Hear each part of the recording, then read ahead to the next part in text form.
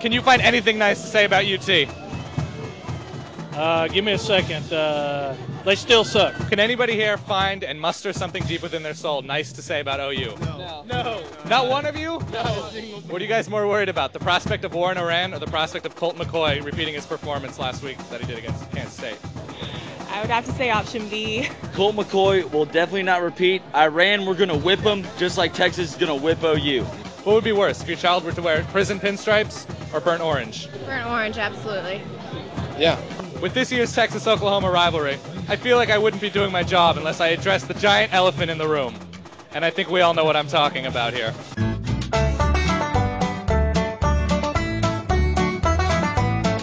Are you aware of the incident that took place a few weeks ago at an Oklahoma bar? Texas? Yes, I am.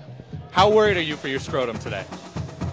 Not at all. That's good. That's brave. I'm wearing a steel cup. How worried should I be today about my giblets? Pretty All these worried. I should be. Yeah, I should just be cautious. very cautious. Maybe stay low.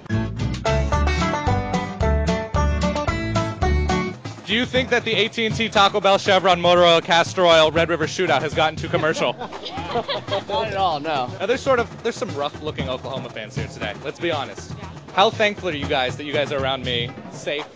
Look at this. Look at these. Look at these. Feel very safe. You guys couldn't even get out an answer before laughing. Would you guys consider yourself big Oklahoma fans? Yes. Definitely. Yes. Would you guys consider nibbling Barry Switzer's ear?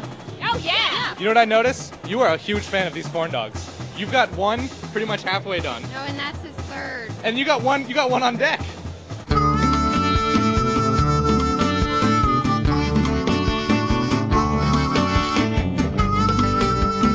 You look like you're wearing a fine coat of Velveeta cheese right now, if I may say so. I like Velveeta. Who's gonna win here today, ladies? Texas! Boomer. Sooner. Horns! Do you have any sort of expandable sign that would express that sentiment more appropriately? I think this one. Oh my God! I didn't even see it there. Yeah!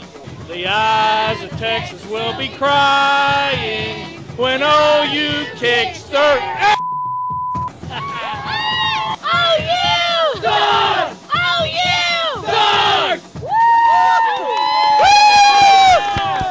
Now one more time in Swedish.